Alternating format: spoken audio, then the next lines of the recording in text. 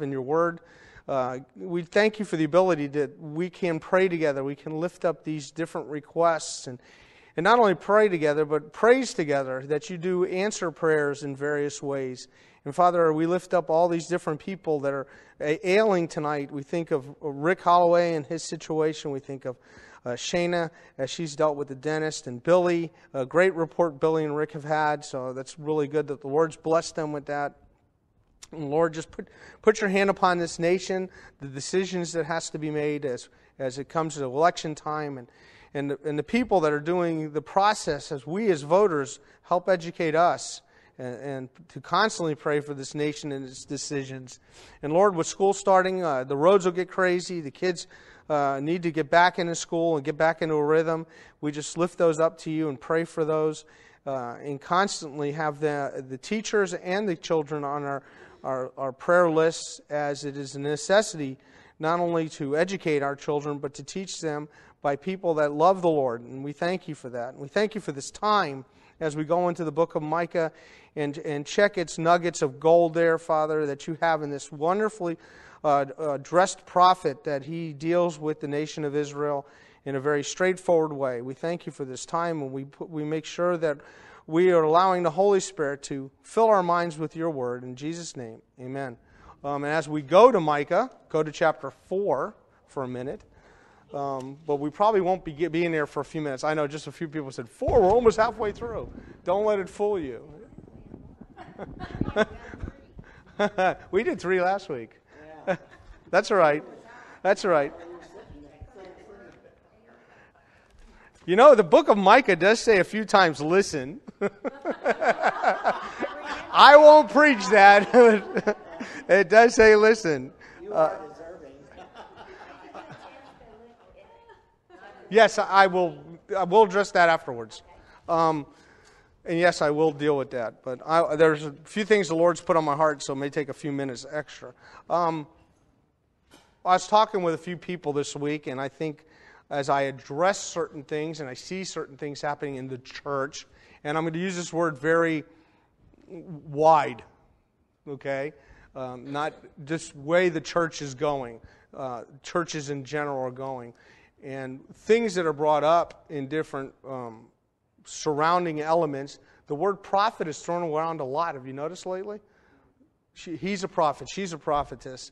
What it's doing is downplaying God's word with the word prophet. It's making it sound very like anybody can grab the gift or anybody can make a statement for God. And I want to bring our attention, because we are studying the prophet Micah. We know Micah's a prophet. Okay? During Micah's time, there was false prophets. During all times, there's been false prophets. And believe it or not, in these last days that have been since the resurrection and ascension of Christ, there is a lot more false prophets, and we're warned through Scripture about false prophets. So therefore, there's false prophets. And one of the things I want to get down is what a prophet is, and I think we've done this a few times, but I just want to bring out some points and look at some Scripture quickly, because there's going to be payday one day. And if we voice an opinion as a prophet, we need to be very careful. What we try to do here is teach verse by verse and hear what God has to say by looking at God's Word and getting something out of it. That's why we call it exegesis. We're going into it and we're drawing out from it, and we're letting God speak to us.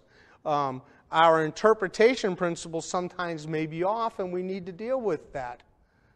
But we're not speaking for God by saying, God gave me a revelation. I need to share this with you. So let's just kind of step back. First of all, prophets speak for God to man. Prophets speak for God to man. Okay? God gives them a message, and they go out to man and say, this is what God saith. Thus saith the Lord. And I want to be really clear on that, because when we get in Micah chapter 4, verse 1, he says, it will come about in the last days. So what's he talking about? It's real easy. He's talking about the last days. So it's eschatological in ramifications. He's not just talking about his day. He's talking about the last days. Okay? So these prophets that are given the Word of God to give it to man are not giving revelations of their own personal understanding. They're getting it topside down. God is giving them a message, and they are delivering it to the people. They're the messengers. What is it? The old adage is, don't kill the messenger. I'm only the messenger. And they did what? They killed the messenger. Here's the shame on you, though. They killed the messengers. God dealt with the false prophets. Which would you rather be, side would you be on, kind of thing. So that was the first point, basic. Second point, what a prophet speaks or voices to the people is God's very words.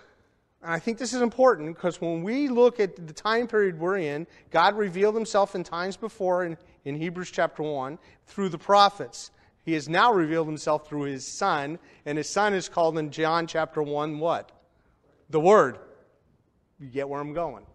So prophets are to reveal or tell to the people what God's Word is. And God's Word only, and we'll see in the next, we're going to turn to a set of verses in a moment. But they are never to give their assumptions, their thoughts, nor their opinions. Even when I'm sitting here and we're playing around and we're talking about sports or whatever, I try to put this word out. It's my opinion. It's my opinion. I like baseball, so I will give you my opinion, who's doing what and whatever. But guess what? If you go out and bet on my opinion, you're a fool. I mean, just that's what it comes down to. Don't take my opinion like, okay, it's the Word of God. It's got to happen. It's an opinion.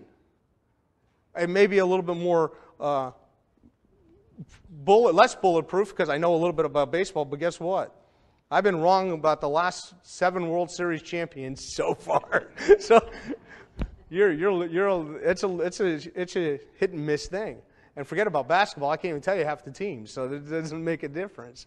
But when we talk about the Word of God, are we hearing what the Word of God says, or are we getting man's opinion? So be very careful. So put something in Micah chapter 4, and let's go to Deuteronomy chapter 18. Deuteronomy chapter 18.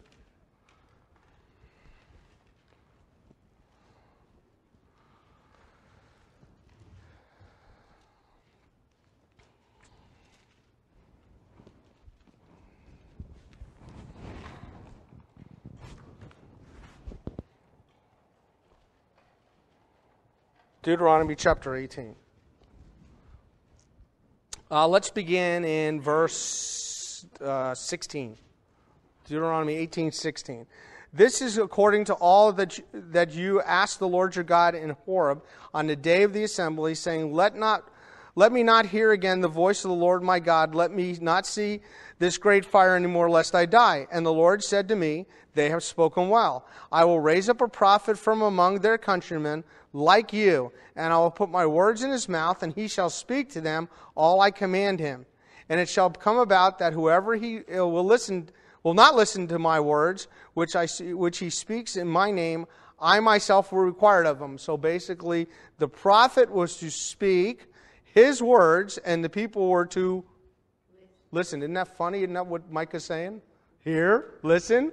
To speak is one thing. To assume people are listening is a totally another thing. I don't know if you've ever given a set of instructions to somebody, you look at them.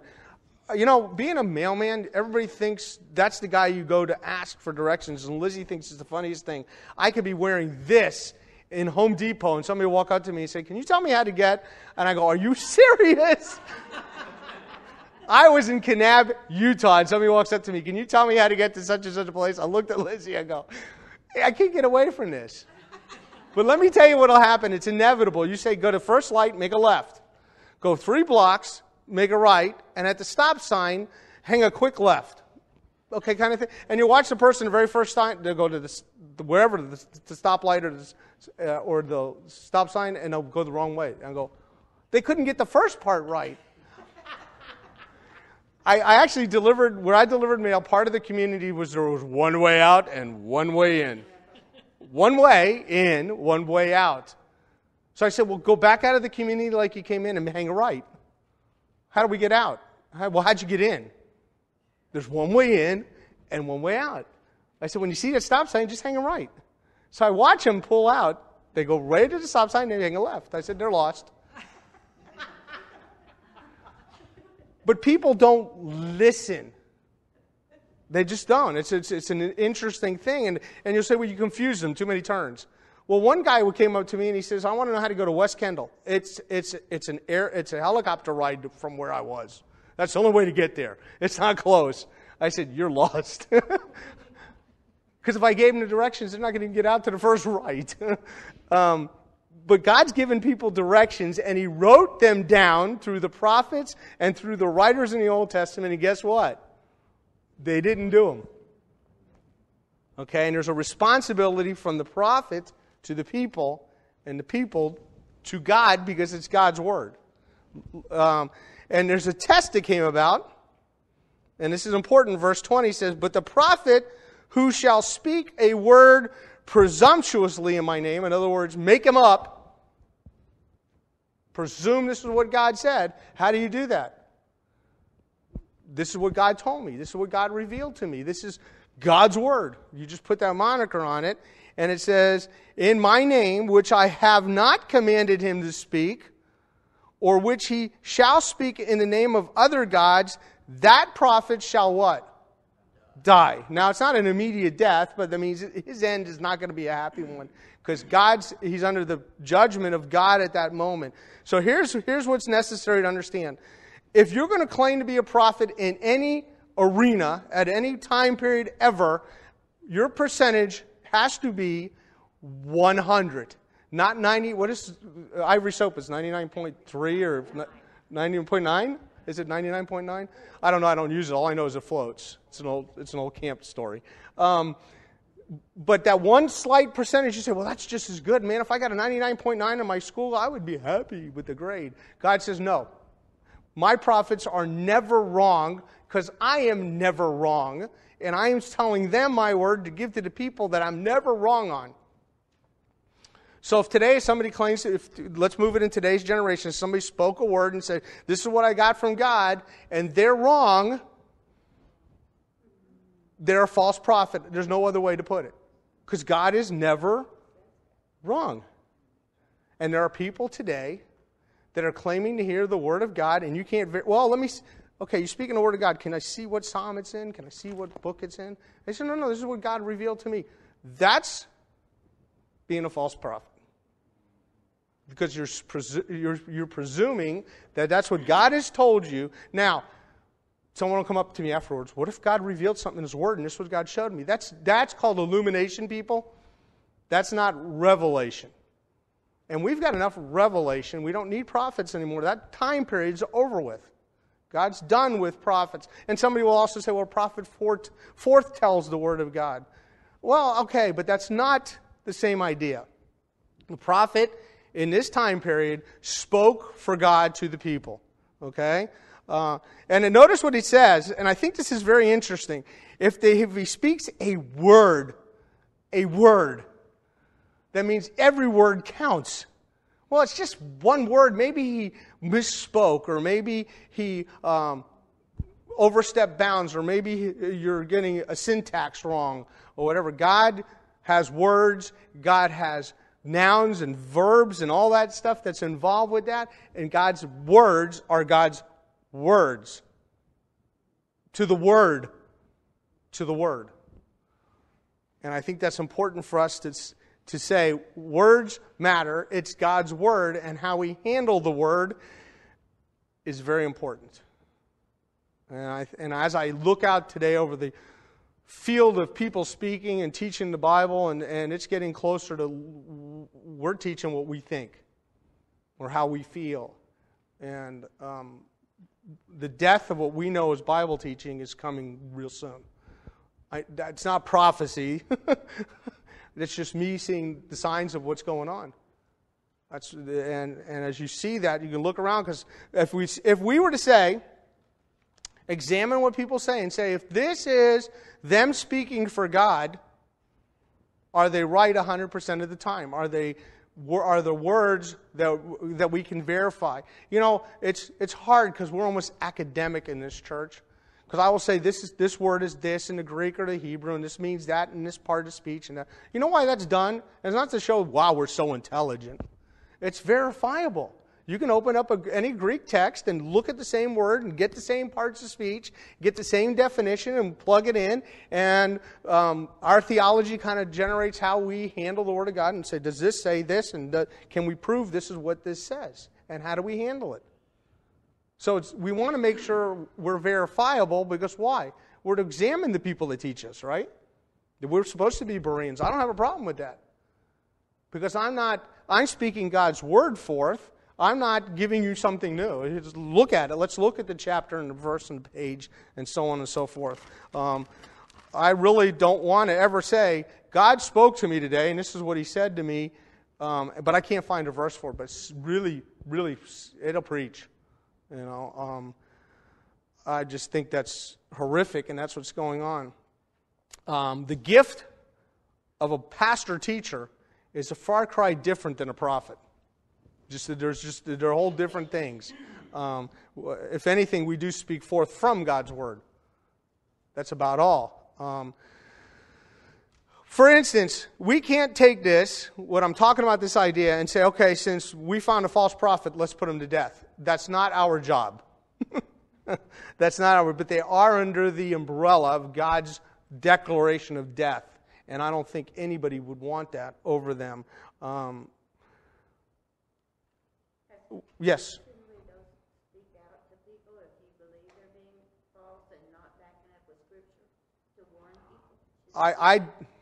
That's an interesting question.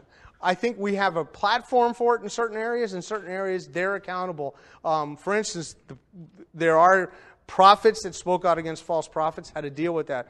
Well, that was God again motivating that. We're supposed to be Bereans and watch that. We're to warn other people about false prophets here. If there's somebody up gets out and stands up and say, I want to prophesy about something, we need to deal with it in-house. But I wouldn't go knocking on such and such door, whatever direction, and say, you need to stop. Pardon me? Well, that would regulations is help. I mean, we could speak up in a public arena like this and say what you're doing is borderlines on false prophecy. But basically, we're to warn others that are in our periphery to stay away from those things for their health, for their spiritual health. I did surveying for a long time, and I'm going to tell you, it's a booger if you're off just by a little bit. If you turn an angle. And angles just aren't like 90, 45 and stuff. They got all the way down to the minuscule second, okay? So you're turning an angle, and you're going out 2 or 3 miles to measure something, and you're off by this much, you're off by hundreds of feet when you get to the end. You don't want to be a little, well, he's just a little wrong. Let him go. Really? So prophets got to be 100%. You got to find what you're looking for. And that's what the deal is that we're looking at. We want to get to the place that. So let's look at a few verses that deal with false prophets. Mostly, I want to look at Matthew and some of the New Testament, because in Matthew chapter 7. So we're just going to look at a few of these. The reason I'm doing this is not to beat on false prophets, but to lift up the prophets. They had a very difficult job. They were speaking for God, and the people hate the idea that God's going to tell them what to do and expose the real people that they are, and therefore they persecuted the prophets. Hebrews.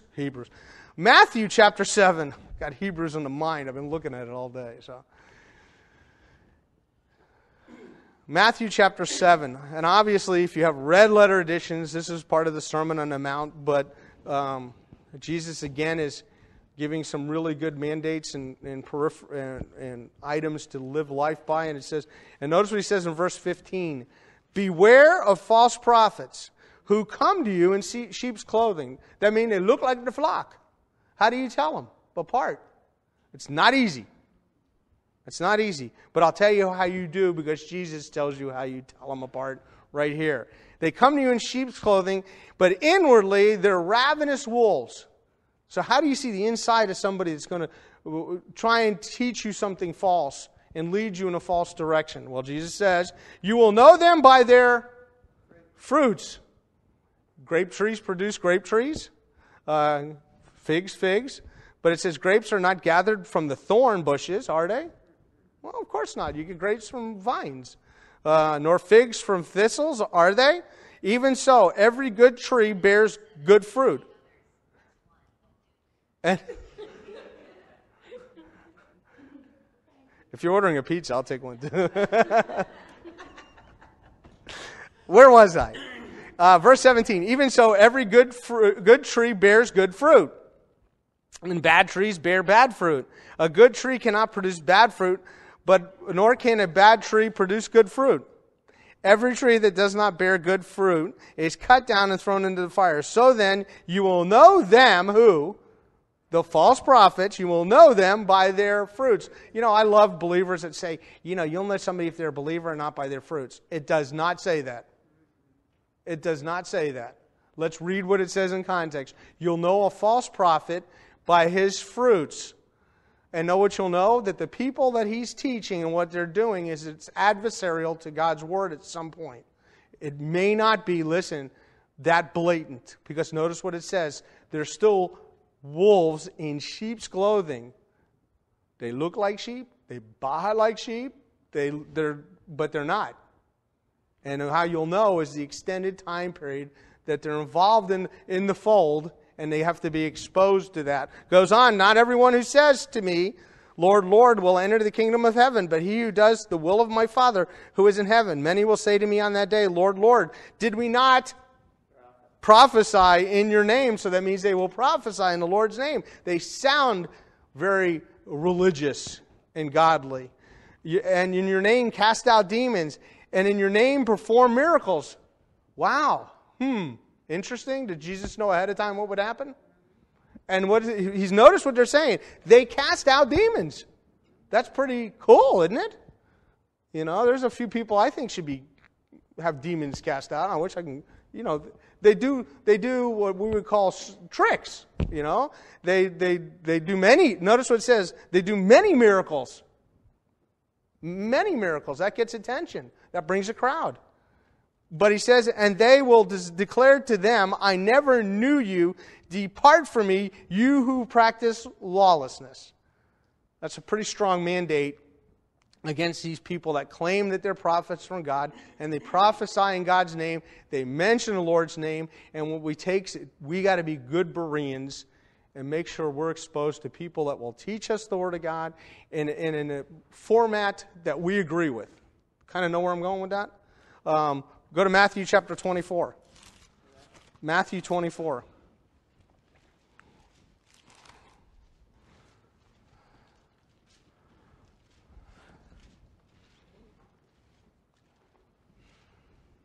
You know what's an interesting thing? The format that's usually used. They're not standing on a street corner on Sheridan and 71st kind of thing and declaring some hocus religion and bogus stuff. They're in the flock. For chapter 24, and obviously this has to do with later times, but I think it's applicable for now. In chapter 24, verse 11, it says, and many false prophets will arise and will mislead many.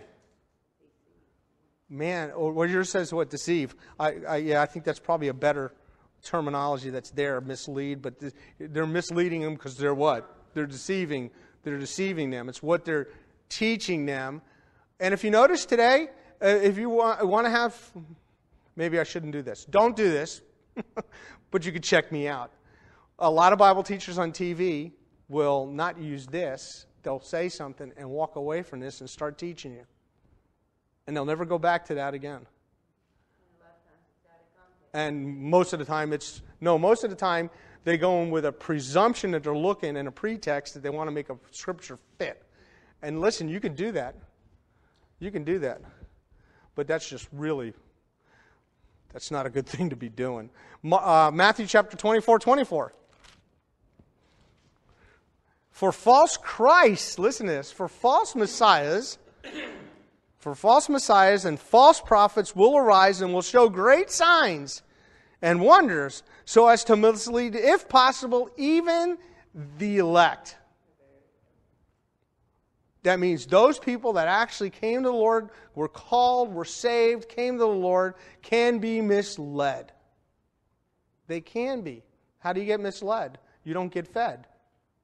And you look for food somewhere and you can get misled. Mark chapter 13. Mark 13.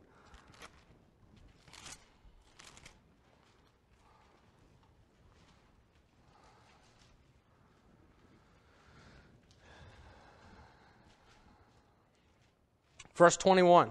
Mark 13:21.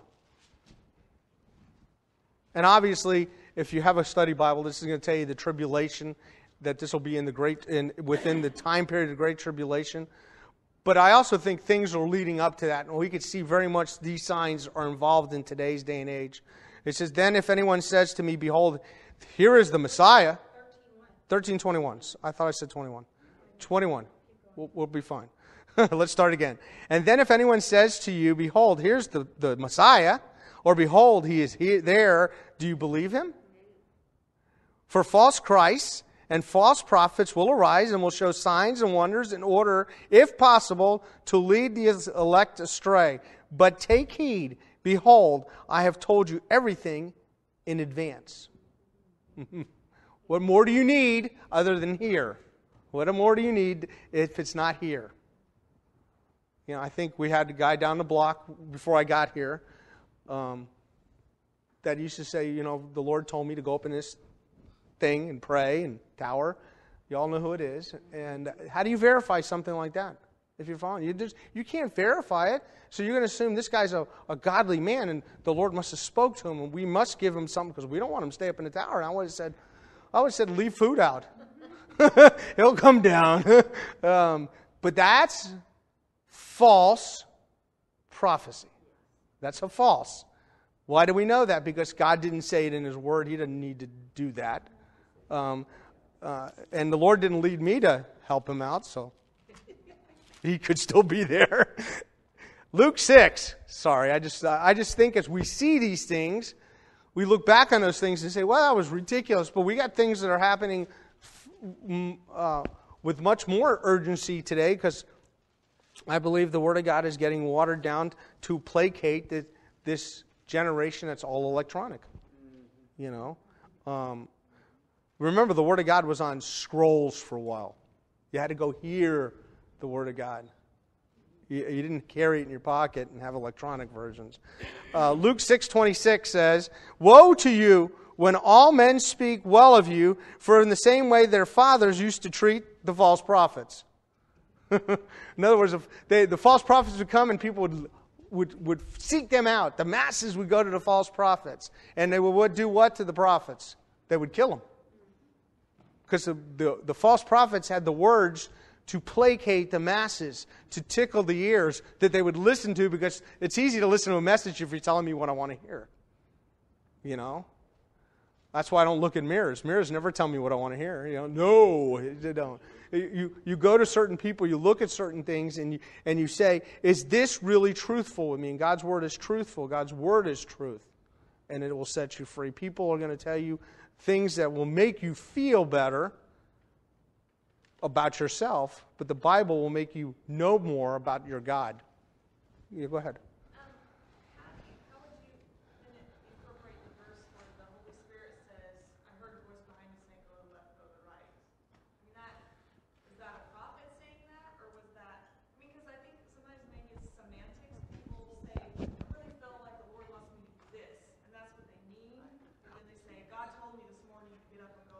Okay, but that's he's not prophesying to somebody. He's not standing up in a public and saying, this is what the Lord spoke to me and did to me. What you're saying is the Lord spoke to my heart through the Word of God, and He says this is the direction. I have a really wonderful book. It's called What the Doctor Ordered. I'm trying to remember the name of the book. This guy's telling about every morning he would get up and he would pray that the Holy Spirit would lead him to somebody to give him the Word of God out.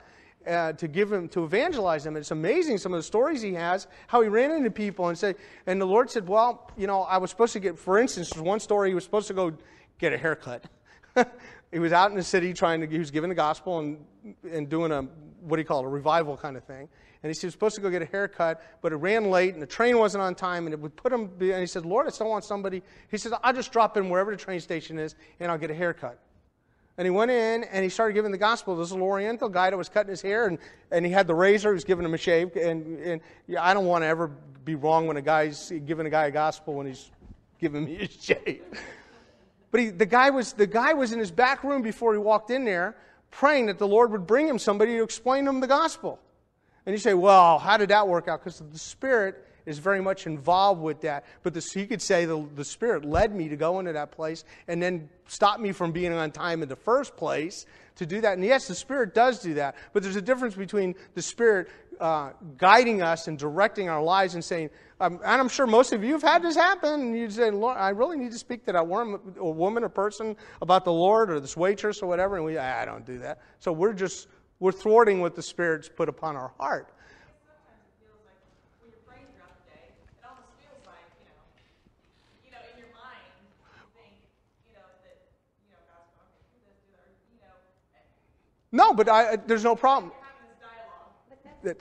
There's no prophecy. That's not what you're saying. No. The prophecy is when I say in a group of people, this is what the Lord told me we need to do. We need to start doing such and such, or here's what the word of the Lord says, exterior to what the word of the Lord is. In other words, it's not verifiable. I just said the Lord spoke to me today, and I think He put upon my heart we really need to go in this direction and do so. And it's different because a group of men may say, well, the Lord has kind of dealt with us as a church body. We need to do such and such. It's cooperation amongst men. We don't say, here's what the Word of God is as far as prophecy having. This is coming about. This is the direction we need to go spiritually. It's more of we're talking about a physical. Like this is going to happen. Yeah. God told me this morning that tomorrow morning at 8 o'clock. Or the self-proclamation, I'm a Christ, I'm a Messiah. Some of these things aren't blatant. That's the problem. We just got to see how the words are used, and words are important, how people say certain things. But the Holy Spirit does direct us. He puts us in places like, why am I here at this time? Why? And I think some things we do need to do and we don't do is, why did the Lord put you in such and such a place at such and such a time and that person showed up? You ever think of that? And say, why does that person, wow, they got a lot of problems, a load of problems. Why are they in my periphery all of a sudden? You got an answer for them. So the Lord does direct that, but you're not giving a prophecy out and going beyond the Word of God. You're just saying, this is what the Word of God. And prayerfully, when you give out the gospel, you're giving out the Word of God. So to the person, we're going to show them. That's why it's good to show them the verses. Tell them to read them to you. What does this verse say? Don't just spout off 6 or 7 verses and say, okay, now the Lord convicted you, I'm done. Let them read them to you. Let's carry a Bible once in a while. It won't hurt you, unless it's too big. Yes. You can interrupt anyway, regardless if she did or not. And she didn't interrupt. She asked a question. Yes. I have several questions. Okay.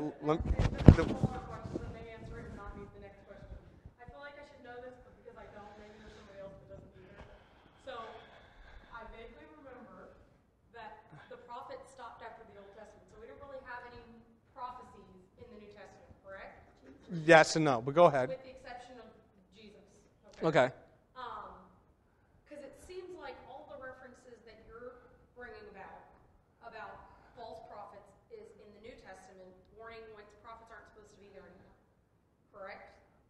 Well, go ahead. I'm listening. My concern is the very first verse you went to about... In Matthew 7, yes. And I've been slowly waiting to ask my question since then. I have heard in a lot of churches that used as being fruit inspectors. But if we understand as Christians that there are no longer prophets, we shouldn't really be inspecting people in our churches for a period. Because they're not, you see what I'm saying? I understand what you're saying. They use that as, well, we have to look for those false. I feel like prophet has been used as teacher a lot. Okay. Am I wrong? I feel like that I don't understand how that verse has been twisted as much as I've heard it twisted. Okay, if there's going to be, just kind of, let's back up. There's prophets in the Old Testament. Jesus is the prophet, and there's still many more false prophets to come. That's what we've already read. Okay? So therefore, the office of prophet, God has no longer put his stamp over. It doesn't mean people know that. You understand what I'm saying?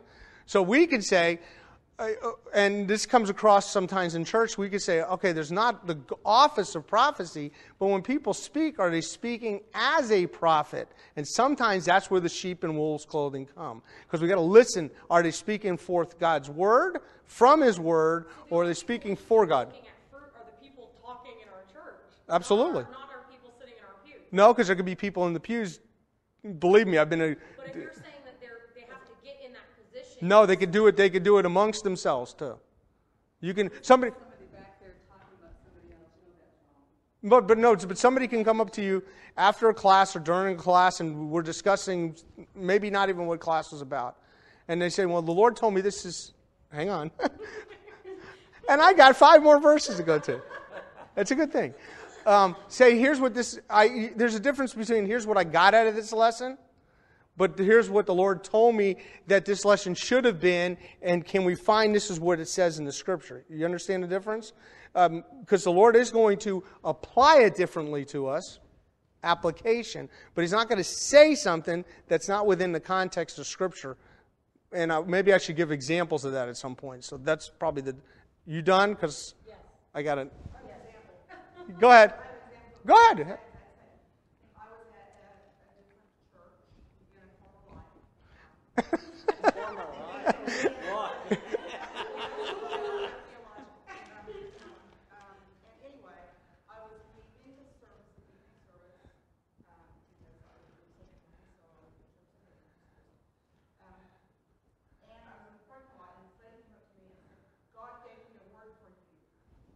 That's a good example. That's a really good example. And she is there telling me stuff that, A, I don't know how she would have known, and B, it started with God gave me a word for you.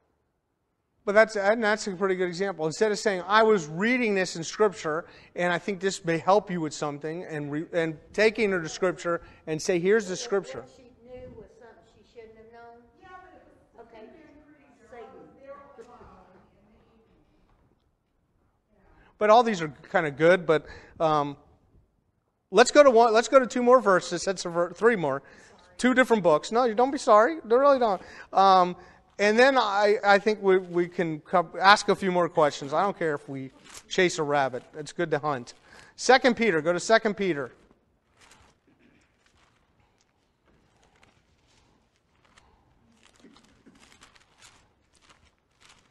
Second Peter chapter 1.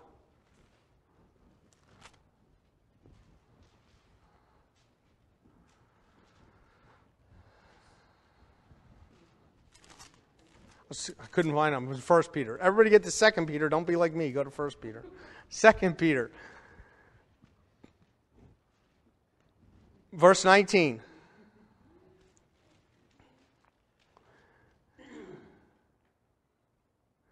Verse 19 says, and so we have the prophetic word made more sure, to which you will do well to pay attention, as to a lamp shining in a dark place until the day dawns and the morning star rises in your hearts. But know this, first of all, I guess this means this should be a priority, right? No prophecy of Scripture is a matter of one's own interpretation. Mine says, no prophecy of the Scripture is of any private interpretation. Okay. For no prophecy was ever made by an act of human will, but men moved by the Holy Spirit spoke from God. I think that's pretty clear what Peter is trying to say, isn't it? Or, well, okay, let's get one more from Peter. Go to the next verse. And sometimes, again, chapter breaks are erroneous. Verse 1 of chapter 2 says, but false prophets also arose among the people, just as there will also be false teachers among you, who will secretly induce destructive heresies, even denying the master who brought them, bringing swift destruction upon themselves. And many will follow their sensuality, and because of them, the way of truth will be maligned. Okay, that was 2 Peter, 1:19 through 2:2. Let's go. It's interesting Go ahead. this verse, Yes, yes. 2:1, it switches because it starts, false prophets arose. Right. And then it says, will also be false teachers. Just as there will also be false teachers, yes. So it's using, but our understanding of a teacher, you're a teacher. Hopefully. I'm not doing so well tonight. That's this could be troublesome. why Let me shut this off. like the word prophet in the New Testament is being used interchangeably with pastor teacher. No, there, Saying just like there's false teachers, I mean, there are false prophets just like there's false teachers. Is that the Yeah. word? In other words, it's not saying they're the same. In other words, he says, read what it says in verse 1. But in my version, the New American Standard, there were false or counterfeit prophets also arose among the people. Just as there will also be false teachers among you. So, yes, there's a duality there. But, okay, well, for Sam, for your conversation's sake, check your teachers out. Make sure they're speaking God's word. I mean, I don't have a problem. It says examine those. Let's go to 1 John 1 4 1. And this will help you with the teacher thing, Sam, and all of us with the idea of prophets. 1 John 4 1. And notice that there's so many writers have kind of discussed the idea of false prophecy and we can go with false teaching too for this sake. Because 1 John 4 1 says, beloved. So who's he speaking to? Believers. Okay. Fellow believers. Do not believe every spirit. Now, I'm sure it doesn't say do not believe every Holy Spirit. It doesn't say that.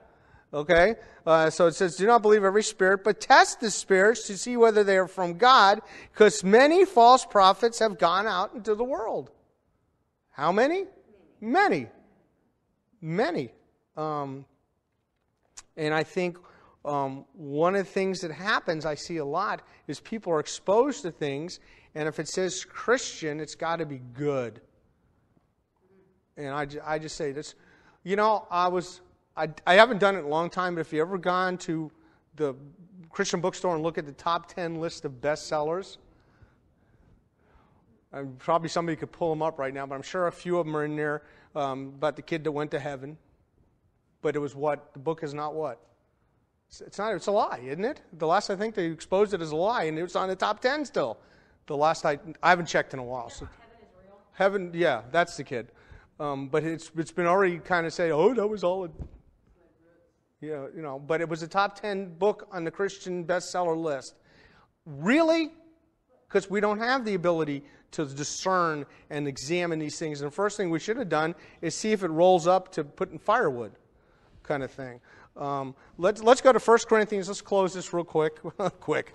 I didn't think this would be quick, right? 1 Corinthians chapter 10, and we can just look at this a little bit. So, 1 Corinthians chapter 10.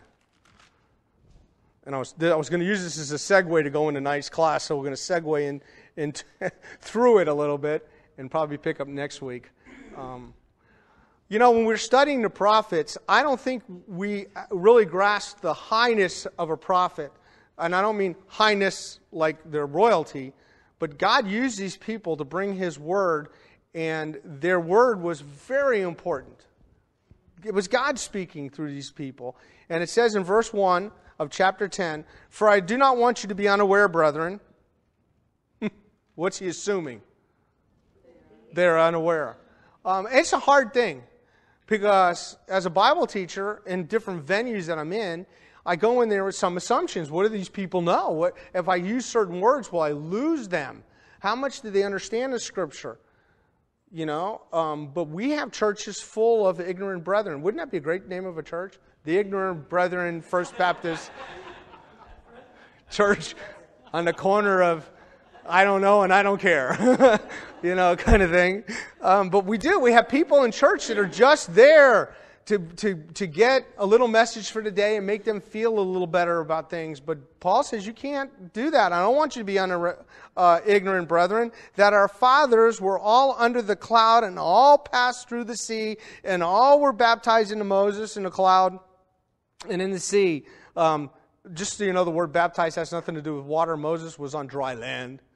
word baptized has to do, they were identified with Moses. Moses was going to make a covenant people as they were going through into the promised land, and they were identified with him. They were people of Israel. They all ate the same spiritual food. They all drank the same spiritual drink, and they were drinking from the spiritual rock which followed them, and the rock was the Messiah. The Messiah. Let's do it right.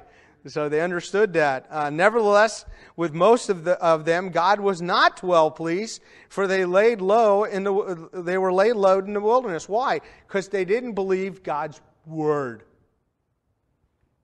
Right? Because if you don't have faith, it doesn't please God. And he says God was not well pleased with them. They didn't have faith that God would carry out what he had said. They had faith in God. Let's back up for a second. We got 5 minutes. Let's kind of put ourselves in Exodus. Dad comes home and says, God says, this is God's word. God said, we got to paint blood on the lintels. And we'll do that later because we're good people. God will take care of us. It doesn't matter later. And a little daughter would look up at him and says, no, Dad, we need to do it now. It's God's word. And he goes, well, God doesn't really say what God really says. He knows we're good people. And the little girl, who was the number one in the family, would look up at him and says, Dad, aren't we going to do the blood now? Aren't we going to put the blood on? Because my life's at risk. Put the blood. And Dad says, no, we're really good people. Look at the lives we've led. We've been really good. We've been obedient slaves. We're loving people. We've always focused on the Lord in everything we've done. So why don't you, Dad, go out and paint the door? Later. How would you feel about that situation? Doesn't it get you? Would you be willing as a father to give up your daughter for the sake of not listening to the word? And they all listened to the word to get out. Think of that. They all got out. They had to obey God. They had to believe that God's word was God's word and to do what God said because the prophet said to do it, which was Moses. I don't even know how Moses got this word out that night. It fascinates me, the logistics. I mean, they didn't even have Morse code. Let's get out on the tickers and put it on Western Union. Now, if you don't know what Western Union is, we'll talk later because that really marks how old you are. But there was no way to communicate it other than what?